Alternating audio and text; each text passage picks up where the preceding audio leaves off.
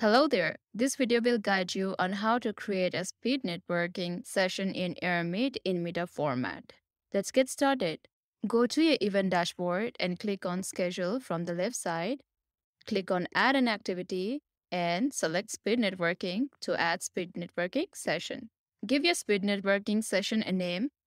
Select the date of your Speed Networking session, the start time of the session, and the duration of the whole speed networking session. You can also set the timer for each conversation that happens during the speed networking by clicking on this up or down arrow. You can click on up arrow to increase it and down arrow to decrease it.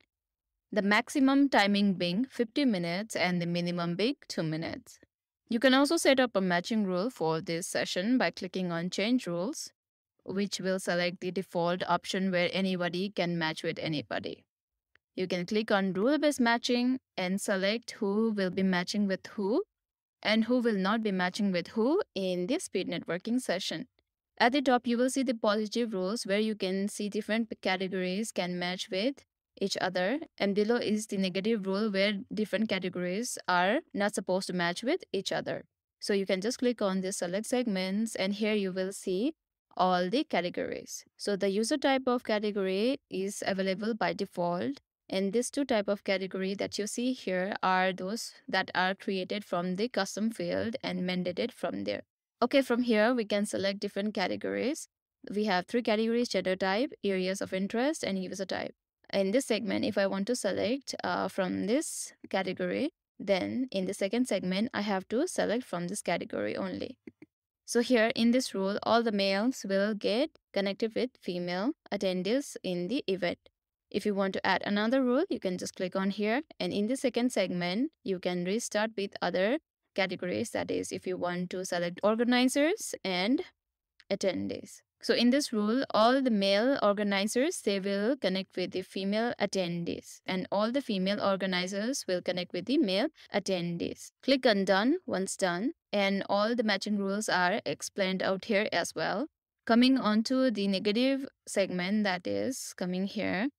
Let's say we want the people who has interest in biographies to not meet with people who are interested in sport. The people who have selected biographies as their interest will not be connected with people who are interested in sports. And once done, click on done.